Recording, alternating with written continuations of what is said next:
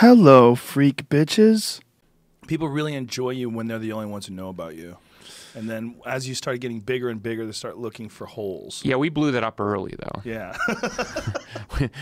we blew that up really early. We made a lot of enemies really early, which is crazy because, I mean, the enemies I made in the early 90s, I mean, I still have them. I mean, they're still sort of lurking out there in various holes. It's weird. It's like those you know, inner scene rivalries never end, you know? Between bands or? It's like I've had weird experiences with, like, people, not with Nirvana people, but like people who were in the Nirvana world.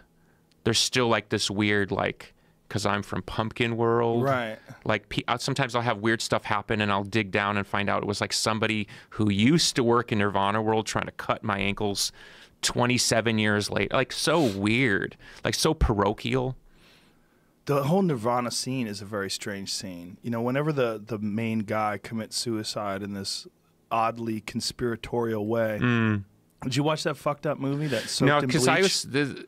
a lot of people don't know, but I was like sort of around for a lot of that stuff. So I know a lot of stuff that I've never sort of talked about. So for me, watching that stuff is like, it's replaying something I don't want to replay, and B, I know a lot of the stuff is not based on fact because I was around for a lot of it. Right. And no one's ever talked to me about it. So people tried to pimp me out like in a Q&A with fans and ask me questions like I'm suddenly going to talk about it. It's like, you know what I mean? Yeah, that documentary was so strange. It's like, how does someone get away with that? Like the recreations. Like, if you weren't there, you don't know what the fuck they said. So if you don't know what the fuck they said and you're putting words in these actors' mouths and having them play it out, like, you're just... This should be illegal, like, because you're kind of, you know what I'm saying? It's like and especially when you're talking about a murder mystery. Yeah, like you're saying that it wasn't a suicide. You're at least putting out the idea that it might be a murder, and the way you're doing it is by manufacturing words that you have no idea if they were ever said. Yeah. It's just complete fiction. Yeah, yeah. So like that's I was around for the before, sort of during, and certainly a lot after, and I know a lot of stuff that, again, I know is not in the public domain, and so I go with what I know. Right. You know what I mean?